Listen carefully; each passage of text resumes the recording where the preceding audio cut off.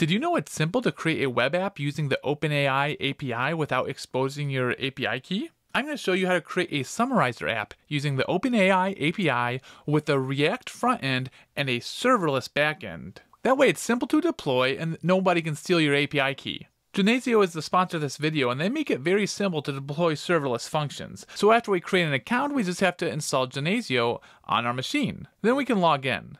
Our project is going to have a server and a client, but the server is actually going to be serverless. So let's go into the server directory and do Genezio init. So let's go through the wizard and make sure we put the SDK in our client/src/SDK folder, because then our client can connect to it.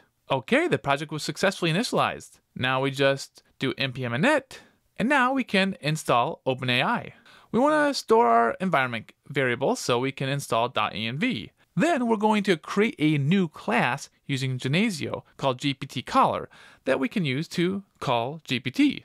And finally create an env file. So in the GPT-caller.js class, we're going to start by adding the dependencies. Then we'll create a constructor class. Then in the constructor of the class, we'll initiate the OpenAI object. Now we have everything we need to create the class and the async method that will receive the input text from the front-end app.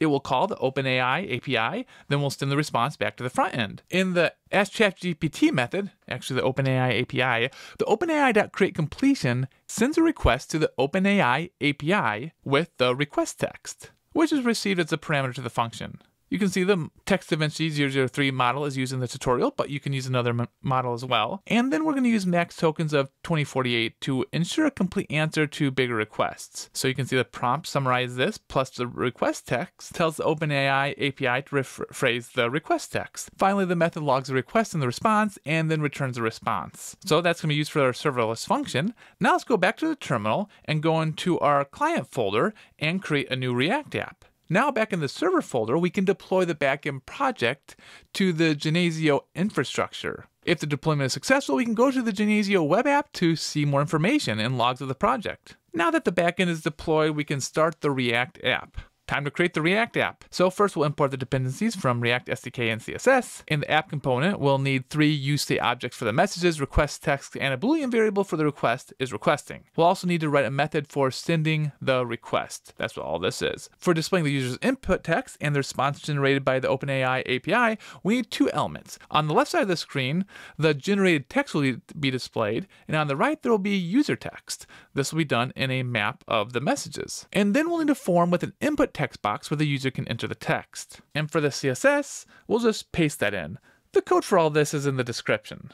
And if something seems to be not working, there may be an issue with the environment variable. So we can go over to the Genezio dashboard, and then environment variables, and then we'll just enter the environment variable on this page. Okay, let's test this out. I found this article about cows that I'm going to paste into the message box. And then here's the summary. We now have a summary about cows. You can now put OpenAI API Developer on your resume. Thanks for watching.